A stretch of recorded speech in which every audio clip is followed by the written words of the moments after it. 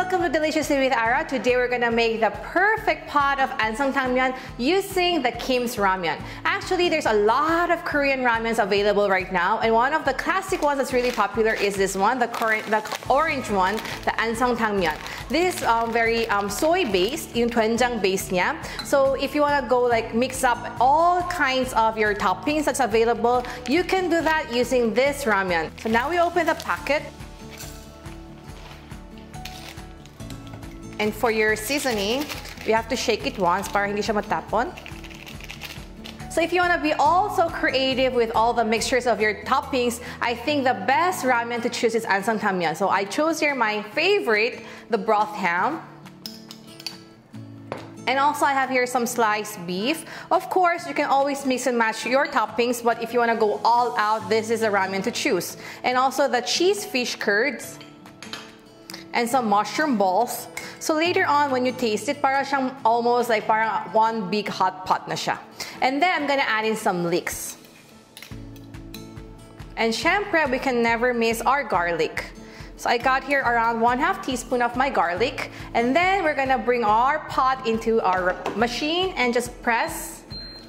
And we just have to wait for 4 minutes and 30 seconds and it will already do the perfect ratio and perfect timer, which you don't have to worry in having your perfect match of your ANSUNG TANG MYUN.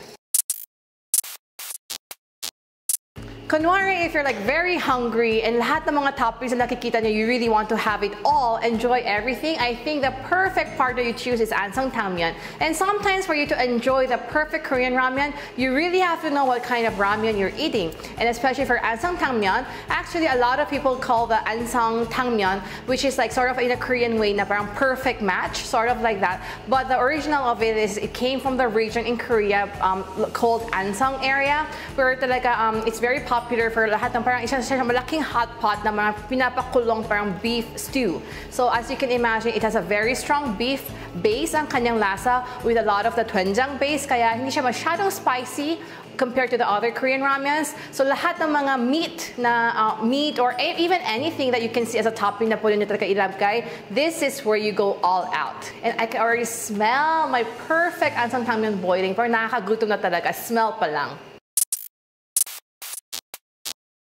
Words cannot express how perfect my ramyun is. And actually, yung parang noodles niya, it's very tender. I don't know how I can explain yung parang napaka-bouncy and perfectly cooked.